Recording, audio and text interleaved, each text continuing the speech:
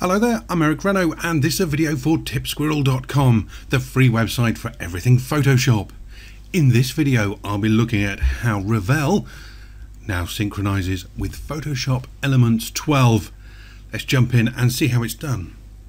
So here we go, we're going to start with my iPhone here, but it does work on Androids as well. I'm going to go into my Adobe apps and then into Revel. And sure enough, up it comes, and here's my photographs, all in a nice tiled list. Now we can also see that I've got 57 photographs here. I'm up to date as far as cloud goes, more of that in just a second, and I've got 48 uploads remaining. As a free account, I get 50 uploads a month. So it's just started the month, so I've got 48. Now this up to date via the cloud.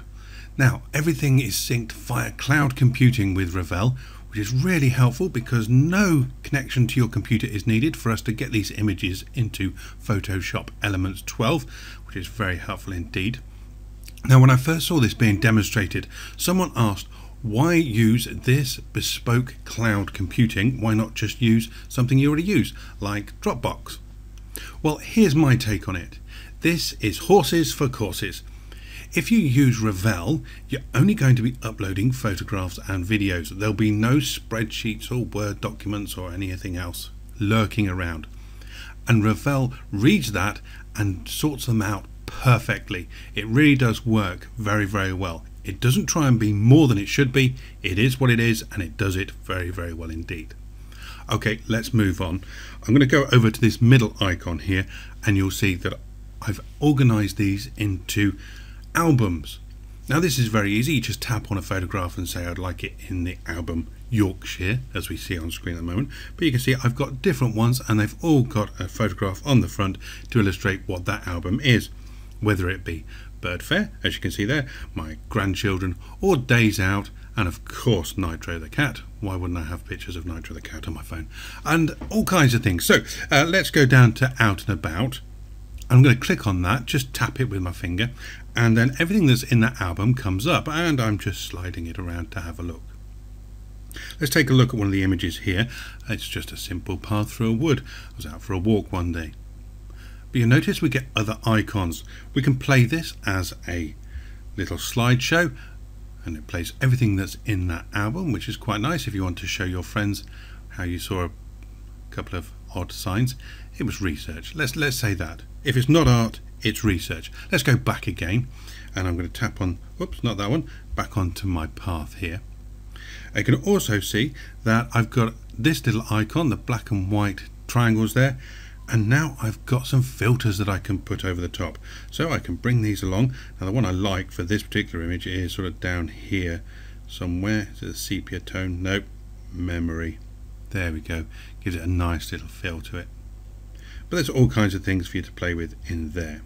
Let's go back to normal. Next slider along from there are these sliders, and you can see that we can change temperature and tint and exposure and highlights.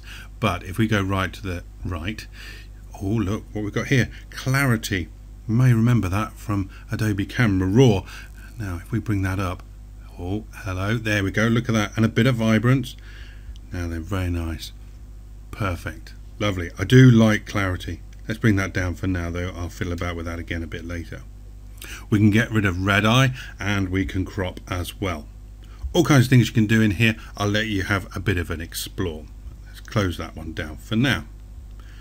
Right, so there's my album, but let's go over to Photoshop Elements 12. In fact, let's go to the organizer of Photoshop Elements and see what's happening there. So here we are, we're in Photoshop Elements 12 organizer, and you can see I've got all my pictures up here that have come from my mobile albums. And it's over here, look. If I twirl this open, you can see that this perfectly reflects what was going on in Revel, which is really helpful. And sure enough, if I click on Out and About, there's the pictures that we saw, including our pathway there that we had a little bit of fiddle with. The one I want to look at here though is number 18, these yellow lines. Let's take a look at those. It's nice, but what I could do with is a bit of burning in, I think, which isn't available as part of the Revel app, but I could be doing, of course, all kinds of things within Photoshop Elements. So I'm going to click on that and then on editor, and it opens it up in Photoshop Elements, and I can very quickly put in a levels adjustment. Let's tidy that one up a little bit. That's better. That's good. And then let's go back onto my background, and rather naughtily on my background I'm going to just burn this a little bit just to bring this in just a little. There we go. Okay, I'm happy with that. I'm all done. Let's close that, make it all nice and neat. File and save. It's going to ask me what I want to save it as. I'm going to call it lines, I think.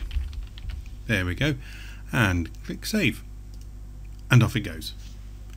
Now let's go back to Organizer. We're going to see a couple of things here. First of all, this red line going across means it's being worked on at the moment, so you can't click on it or do anything. So let's go back to the editor for now, and then we can close that down, and sure enough our red line's gone.